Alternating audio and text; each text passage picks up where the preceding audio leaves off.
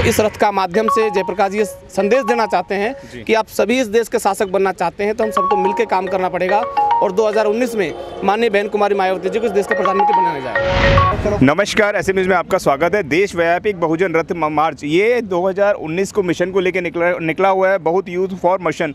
इसके ऊपर क्या है जनता की राय वो लेते हैं। सर अपना नाम बताएं और ये जो यूथ मिशन निकल रहा है उसके बारे में बताएं, और आपको क्या लगता है कि ये कहाँ तक पब्लिक को जोड़ पाएगा और कहाँ तक सार्थक हो पाएगा। मेरा नाम अनिल गौतम है। सबसे पहले मैं भारत के मूल निवासियों को जय भीम करना चाहूँगा जी। और जहाँ तक बात है इस रथ की जी, तो ये रथ में वो ताकत है कि इस रथ के माध्यम से ही मान्यवर साहब कांसीराम जी ने चार बार सरकार बनाने का कार्य किया है जी। तो यही वही कारवा है। उस समय हालात के अनुसार, सुविधाओं के अनुसार साइकिल हुआ करती थी, तो मान्यवर साहब कांसीराम जी ने पूरे भारत में 4200 किलोमीटर चला करके, साइकिल चला करके, और उत्तर प्रदेश की जैसे बड़े राज्य में चार बार सरकार बनाई है। तो हम वही साहब कांसीराम वाला पैटर्न, साहब कांसीराम जी वाला पैटर्न जो है अपना रहे हैं, और ये रथ उन्हीं के बताए हुए रास्ते के अनुसार, उन्हीं के कार्य किए अनुसार ये कार्य हम करने जा रहे हैं। आपको क्या लगता है कि ये रथ कहाँ तक सार्थक हो पाएगा 2019 में बहुजन समाज को जोड़ने के लिए? आपके चैनल के माध्यम से सभी को मेरा जय भीम।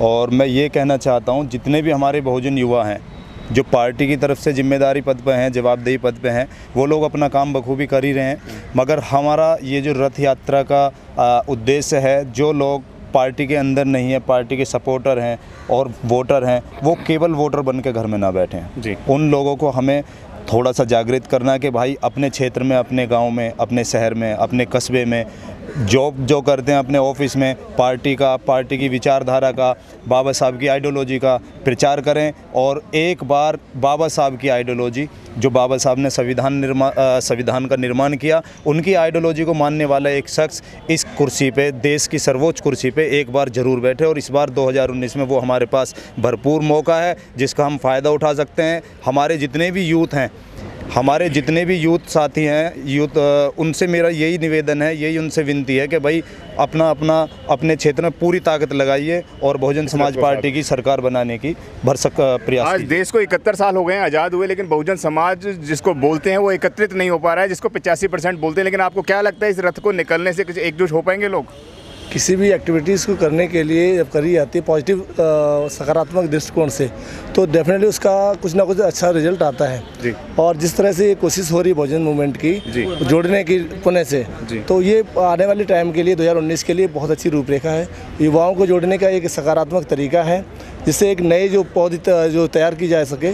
जो मान्यवर कांसीराम जी का मिशन था कि युवाओं की शक्ति से भारत में किसी भी देश का विकास हो सकता है, किसी भी राजनीतिक दल का विकास हो सकता है और अपनी सत्ता स्थापित की जा सकती है। तो युवाओं का साथ बहुत ज़रूरी है। तो ये रथ यात्रा जो है वो वाकई सराहनीय है, सार्थक भी होगी जी। इस रथ को कहाँ तक देखते हैं कि लोग इसका कहाँ तक स्वागत करेंगे या कैसे रहेगा, वो बताएं जरा। मैं अलवर राजस्थान से एडवोकेट रामजी बौद्ध, और मैं कहना चाहता हूँ कि बहुजन समाज की सपना जो साहब कांसीराम जी ने देखा था, आज इस रथ की बड़ी से बड़ी जंग मोटिवेशन से जीती जाती है।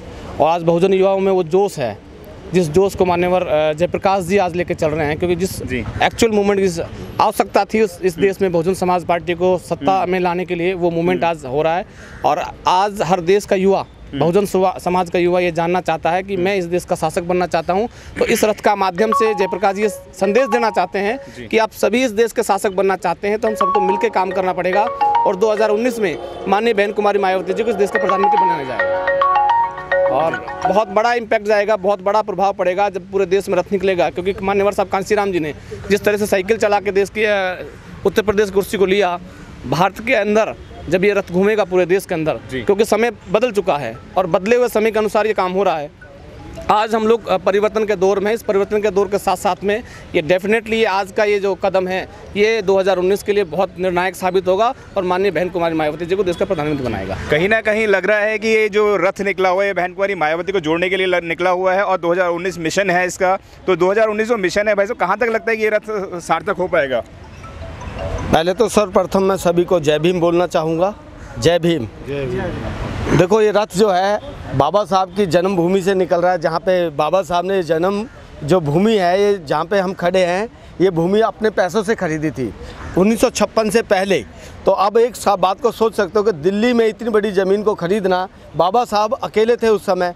आज तो मान्यवर काशीराम जी इस मिशन को बहुत आगे तक लेकर कर आए और हमारे साथ में जयप्रकाश जी, एडवोकेट जयप्रकाश जी इस रथ को लेकर के 2019 के चुनाव को सफल बनाने का काम करेंगे और दूर दूर तक पूरे उत्तर प्रदेश में घूमने का काम करेंगे, सर्व समाज को जोड़ने का काम करेंगे। और क्या सोचते हैं कि बहन जी ये चाहेंगी कि हम मुख्यमंत्री और प्रधानमंत्री ना बने, ये ऐसा हो नहीं सकता। सर्व समाज के लोग की नज़र इस समय बहन जी के ऊपर है।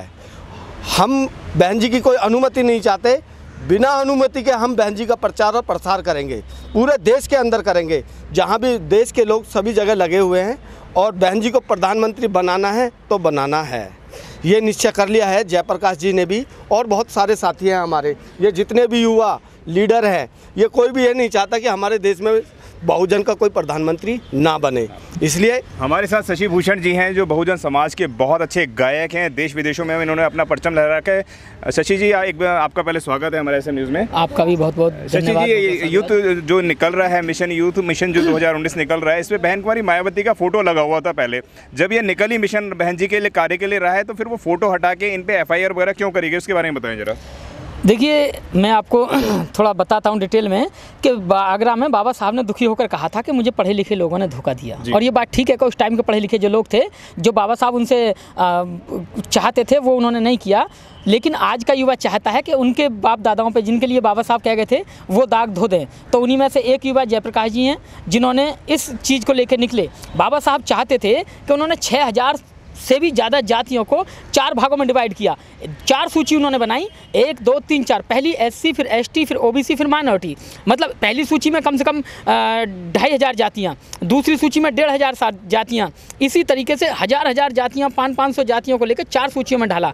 और हमें ये आदेश दिया कि तुम इन 4 भागों को, 4 सूचियों को एक कर सकते हो। वो कैसे कर सकते हैं कि जैसे उन्होंने बुद्ध को पढ़ा और बुद्ध से लिया बहुजन हिताय बहुजन सुखाय। तो बहुजन हिताय बहुजन सुखाय से बाबा साहब ने लिया बहुजन, यानी बहुत सारे जन। और बहुत सारे जन कौन से? SC, ST, OBC, माइनॉरिटी, यानी कि जो 6000 से भी ज़्यादा जातियां थीं उनको एक करने के लिए। जो काम बाबा साहब का अधूरा रह गया था, यानी बाबा साहब ने 6000 को 4 किया और 4 को एक करना था। जो काम नहीं हुआ था, जिस पे साहब लगे हुए थे और उन्होंने उसका एक एग्जाम्पल भी दिया था, उस काम को पूरा करने के लिए ये रथ निकाला गया था, जो बहन जी को भी सपोर्ट करता। क्योंकि एक जाति भारत में, कोई एक जाति भारत में कभी भी शासन नहीं कर सकती, बल्कि उसे बहुत सारी जातियों का सहारा लेना पड़ता है। वो कैसे सहारा लेना पड़ता है? उनको मिला के, विचारधारा को मिला के, उसी विचारधारा को मिलाने के लिए ये बहुजन यूथ मिशन एक जो हमारा रथ है ये चलाया जा रहा है। जितनी भी हमारी जातियाँ 6000 SC, ST, OBC, उन सभी महापुरुषों को हमने इस पर अंकित किया है। उन सब की आइडियोलॉजी को लेकर ये रथ चलेगा। जयप्रकाश जी इसको लेकर चलेंगे।